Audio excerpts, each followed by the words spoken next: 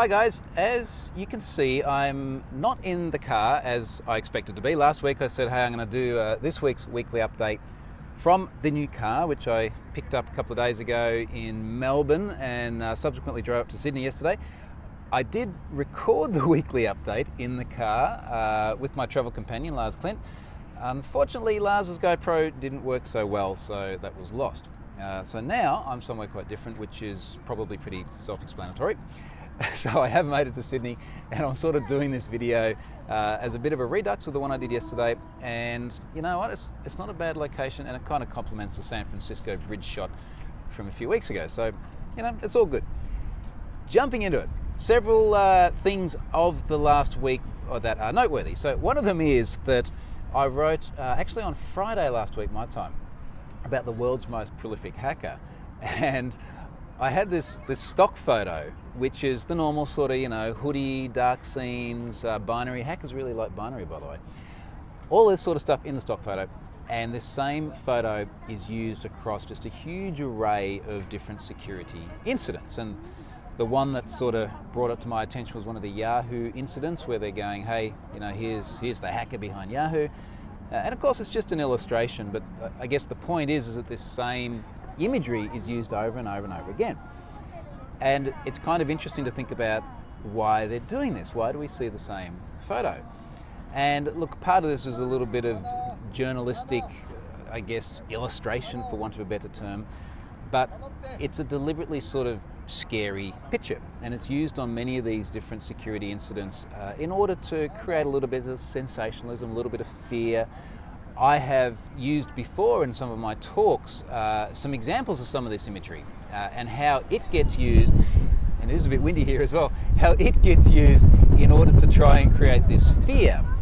So in fact I show how there's often sort of dark and scary videos, often with some scary music overlaid as well, to try and give a sense of what hackers are trying to do. Now, this is used by a combination of media companies in order to try and, I guess, create a little bit of excitement about their story. Also used by security companies in order to try and get people to buy more of their security stuff. So, that is, you know, look, it's a kind of tongue-in-cheek, kind of fun post, but I think, again, there's a little bit more symbolism behind it than what immediately meets the eye as well. That was that one. Now, there's another interesting thing that happened, and I want to sort of talk about this. It's not something I wrote about at the time, but I think it's just an important kind of privacy issue in terms of the way I run Have I Been Pwned and the way I make data available. What happened last week is I had a journalist contact me, journalist in the UK, and the journalist said, I would like to try and get some data on an individual, and he had the individual's email address. And it was the individual behind the London terrorist attack recently, the one where he drove the car into the people on the Westminster Bridge. And this journalist was saying, I've searched Have I Been Pwned for this guy's email address. I've found him in one or more incidents. Can you please give me his data? And basically the journalist is saying, can you go and pull things like, you know, address, phone number, whatever else it was in the data breach, and send it to him. And I'm going, mate, what you're actually asking for is you're asking me to go and pull someone's personal data out of one of these incidents and send it to you. And basically I had a bit of an ethical issue in terms of I don't think I should be giving that data to any party, almost any party, the exception being the likes of law enforcement. In fact, I said to him, look, if it was law enforcement who came along and said, we would like to get this data because it may actually help us stop other really nasty stuff from happening or figure out why the guy did what he did, great, that's a very good reason. Anyway, this journalist got quite irate, and I've got a little quote here, and he DM'd this to me, so I'm not going to actually name who it is, but I want to just try and illustrate some of the thinking and explain why I treat this data as I do. So he said here, it's investigative journalism, not some quick fix. But if you're going to obstruct me, then I suggest you get in touch with the police. Let me rephrase that. I'm trying to read this in the sunlight. I suggest you do get in contact with the police with that information. Now, first of all, the reason he said police is I had said to him earlier on, look, I would provide this to law enforcement, as I just mentioned. It is nothing that would be of much use to law enforcement because it's stuff they'd have already, addresses, phone numbers, stuff like that. But what really frankly pissed me off about this is the guy is saying I'm obstructing him. But you know, in a way, yes, and I should be too. I'm going to obstruct anyone who wants to try and leverage me to get private data about someone else. And I think one of the things here that, as I reflected on it for a bit, and I did give it a lot of thought as well, never in terms of should I give him or should I not give him the data, but rather what is it in my mind that made me make that decision. I don't want to be the one making judgment calls on whether or not the ethics of what someone has done warrants me providing their personal information to a journalist, or just about anyone else. And really, look, I mean, whether they're a terrorist or any other sorts of other nasty things, it's not for me to make the call on how I should redistribute their personal data. And I'm particularly not going to give, and I'm not going to give it to anyone, but I'm particularly not going to give it to someone who then just wants to go out and write stories really for their own benefit. And let's face it, this is not something that is in the public interest. It really doesn't matter too much to the general public what this guy's personal data was. What should be more important is the fact there's going to be a legal process that that happens now, and they try and figure out what the hell went on. So the reason why I wanted to tell that story is that the personal data that I hold as part of these data breaches is enormously sensitive, and I treat it with a great deal of respect. The only examples that I can honestly think of where I provided that data to anyone is the companies themselves who've been breached. So recently there was a case where I loaded about 140 different breaches from vBulletin sites into Have I Been Pwned. Now this was in the news, the sites were named. One of the sites in that list reached out to me, one of the owners of the site reached out to me and said, hey, look, you know, we want to figure out what's gone on. Could you send us the data?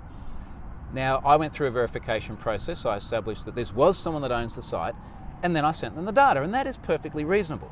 But that is a far cry from some random person popping up, asking for the data, and then getting cranky when I don't give it to him. So, as for this bloke, hopefully he's had a bit of time to think about the way he came across there, and maybe won't do it again, but this is UK tabloid media as well, so he probably will. Moving on, something a little bit different. The Apple data. Now this Apple data story has been in the news probably for about the last week and a bit, and the story is that there's this group, individual, who knows, it's all anonymous stuff as usual, popped up and said, we have hundreds of millions of iCloud accounts, Apple accounts, whatever. We are going to erase these people's data and remote wipe their devices. Now, this is an organisation or a set of individuals going under the name of the Turkish crime family.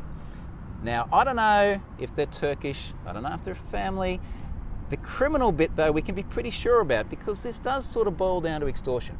Because they're saying, hey, Apple, give us 70 grand, and there are different stories about how much they actually want, or is it 70 grand per person of the Turkish crime family? I don't know. Give us money, or we're going to delete the data. Now, of course, Apple's never going to give them any money. You know, like, this is just never going to happen. Which then sort of leads us to the point of, okay, well, are we going to get to their deadline? And they've set a deadline, I think it was around the 7th of April. So are we going to get about a week from today and actually see accounts erased?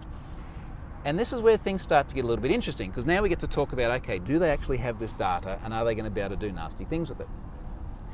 They sent a sample of the data to a ZDNet journalist named Zach Whitaker. And I've worked with Zach a number of times on various data breach stories. Zach does a great job of researching this information, really digging into it, getting his facts straight. And as part of that, he wanted to verify with me if the sample of data they gave him was, not only was it legit, but could I possibly figure out where it had come from? So he gave me this data, and I don't have all the figures in front of me. I am writing a blog post about this where I'll explain it in more detail. But Zach put a little bit of info on a ZDNet update, so I want to share some info here. But it was something like around about 65,000 odd records were given to him. That actually distilled down to something like 50,000 unique email addresses, and then some email addresses had multiple different passwords against them. And I took this data and I plugged it into Have I Been Pwned. So I basically just went through and said, okay, for every one of these accounts, have they appeared in any data breaches? And almost every single one had. Depending on how I sliced the data, it was either like 98% or 99 point something percent, all right? So a massive amount. So the first thing that said to me is, these guys have probably got this data from other data breaches. The next thing I looked at is, which data breaches were they in. And there was a really, really heavy predominance of Evony accounts. So Evony is this gaming site. I loaded it in a week and a half, 2 weeks ago, and it was something like 80% of the accounts that were in Have I Been Pwned matched with Evony. And then what I've been doing is I've been going through trying to figure out, okay, well, did this come from Evony? Did it come from other places? And this will be in the blog post, which I've been drafting up and is almost ready to go. I've just had the travel thing the last few days, so I haven't been able to do it. And what I've actually found is that a huge amount of it came from Evony, not just the email addresses, but the passwords that they have in the Apple data is the same as Evony. The data came out about the same time as the Evony data breach started circulating. So you see how all the dots are joining up here.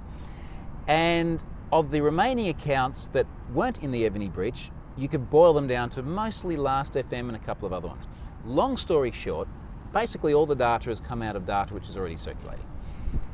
Now, I also don't think that they were necessarily trying to say they had breached Apple. And part of the problem with this story is that depending on which one of the individuals in this group is talking, you get sort of different stories. But I think it's a reasonable enough assumption to say, look, they're not trying to say they breached Apple, but rather they have Apple credentials. One of the things I was interested in is, okay, they've given Zach 65 odd thousand accounts. If they say that they've got 200 million, can we draw any conclusions about whether that 200 million, and again, different stories or rather different people seem to represent different total numbers. Can we draw any conclusions about whether that 200 million number is legit? Now, what I reckon, and this will be in the piece that I'm writing up, is that basically the data that they've provided as a sample is probably pretty much everything they have. And the reason why is that if I go through the Evony breach and I look for all of the different Apple accounts, they're basically all in the sample. So it's not like there's been Evony and all this other data as well, and then they've taken a random sample out of the whole lot and given that to Zach. It looks like they've just gone, let's just get all the Apple stuff we can, all the plain text passwords we can. We'll say that this is a small fraction of everything, but it looks like it is actually pretty much the whole kit and caboodle, like it's everything they've got. Now, I'll explain why I think that more when I actually push this post out, but what it boils down to is they almost certainly only have tens of thousands of email address password pairs. Zach's story, and I'll link to that in the notes for this video as well, says that when he reached out to people, he found that a lot of them said, yes, this password is the password I use because we've got the password reuse problem, and I also use it on Apple. A lot of them also said, no, that is not my Apple password. So some subset of that number of tens of thousands is actually going to have legit accounts. The data's been provided to Apple. So Apple now knows which of the username password pairs that these guys have, and of course they can take preventative measures with those Apple accounts. The chances of them actually being able to do any proper damage come the deadline are just about zero. They may be able to reset a very small fraction of the overall number of accounts due to password reuse.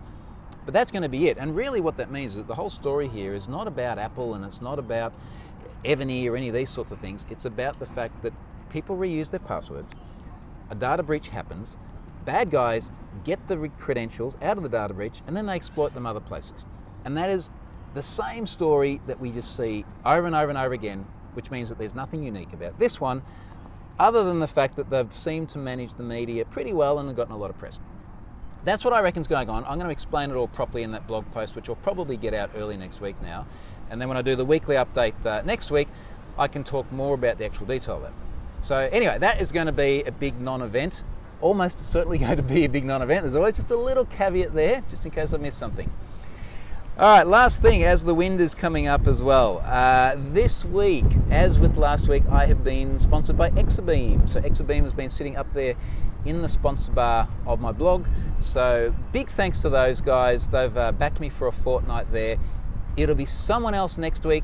And then I think as we get to about the middle of April, I've actually got space free in the sponsor bar. And unless I feel that, it will actually be the first time I've had free space since I started sponsorship in, when was it, August, September? Quite a while ago. And that'll be fine if that's the case.